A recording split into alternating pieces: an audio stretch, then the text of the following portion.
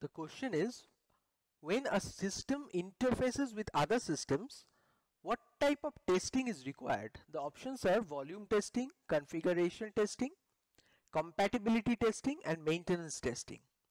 The correct answer is compatibility testing.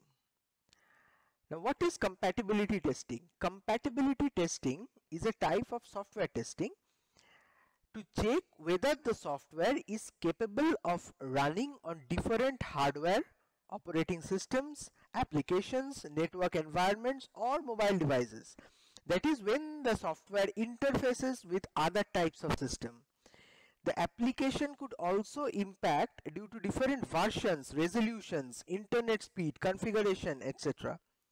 Hence, compatibility testing is important to test the application in all possible manners to reduce failures and overcome from embarrassments of bug leakage. As non-functional tests, compatibility testing is to endorse that the application runs properly in different browsers, versions, operating systems, and networks successfully. So the answer is compatibility testing.